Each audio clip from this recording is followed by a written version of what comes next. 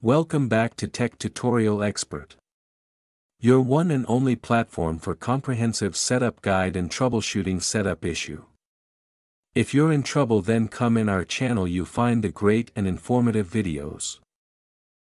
In this video, we guide you through the step-by-step process of setting up your Netgear WN3000RP Wi-Fi extender. Learn how to properly connect the extender to your existing Wi-Fi network, configure the settings using the Setup Wizard, and optimize its placement for better signal coverage. Whether you're experiencing weak Wi-Fi in certain areas or just need to boost your home network, this tutorial will help you get the most out of your extender. Follow along to enjoy improved internet access across your home or office.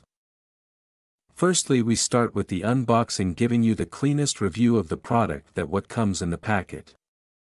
Inside the Netgear WN3000RP Wi-Fi extender box, you'll find the extender unit itself, which is compact and designed to plug directly into a power outlet. Along with the device, there's a quick start guide to help you with the setup process and important safety instructions. Some packages may also include a warranty card for product support. The box is simple, containing all the essentials to get your Wi-Fi extender up and running quickly. So let's start the setup process. Start by plugging the Netgear WN3000RP Wi-Fi extender into a power outlet in the same room as your router.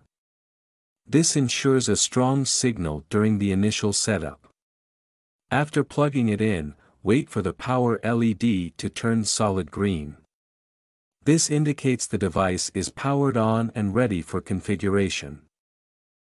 Once the extender is powered on, go to your device's Wi-Fi settings, on your computer, phone, or tablet.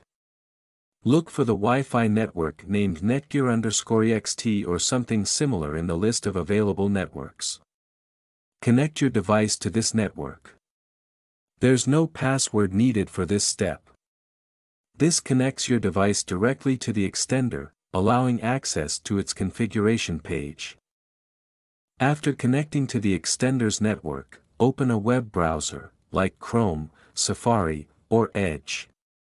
The browser should automatically direct you to the Netgear setup page. If it doesn't, manually type http://www.mywifixd.net in the address bar and press enter. You should now see the Netgear Wi-Fi range extender setup interface. Once on the setup page, the Netgear Smart Setup Wizard will guide you through the process. Select your home Wi-Fi network from the list of available networks displayed. Make sure to choose the correct network, 2.4 GHz or 5 GHz depending on your needs. Enter your Wi-Fi password for the selected network when prompted. This is the password you use to connect devices to your home Wi-Fi. After entering the password, the extender will attempt to connect to your router. It may take a minute or two.